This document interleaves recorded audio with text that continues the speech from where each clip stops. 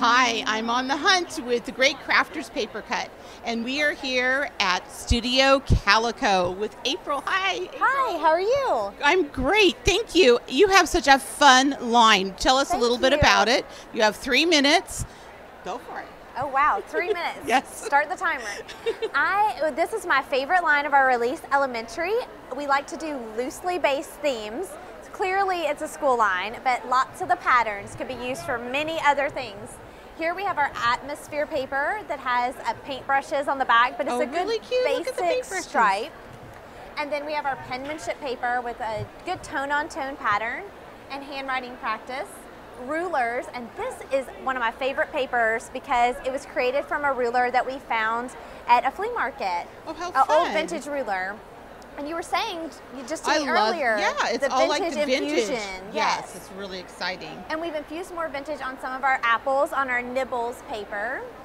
And then this is our library paper that has lots of images from old vintage school primers. Kind of reminds me of Dick and Jane. Yes, it does. It does. But Very cute. But we can't copy Dick and Jane. No, not at all. No, not at all. This is Frank. Yes.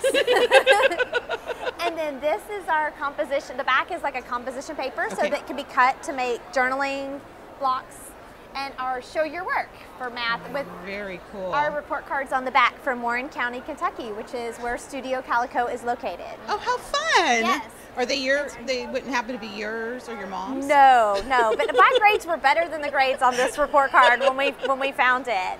Okay. Why don't you tell us a little about some of these other great things you have? Also with our line, we have stickers, journaling cards. The little dog has been very popular. That's adorable.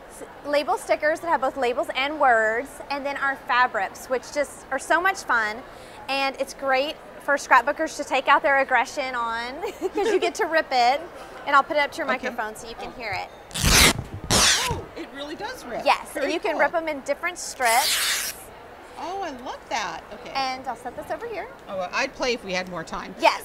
And you can make them, and they're self-adhesive, so they kind of fold onto each other. Make little flowers or strips across your page. Fun stuff. Okay, and I think you have one more thing you want to show us about your sprays. Absolutely. These are our Mr. Huey sprays. Okay. Mr. Huey is my new boyfriend. And this is Mr. Huey and Applejack, and it matches the colors of the line perfectly. So it's a no-brainer. So when I go to scrapbook and make cards, I don't have to think about what mist is going to match what paper. Oh, that's really great. And my favorite Mr. Huey is the white, which is an opaque white, and it's the only opaque white on the market. Wow, and look that's how really opaque cool. it is. Isn't it gorgeous? That is great. April, this is really wonderful.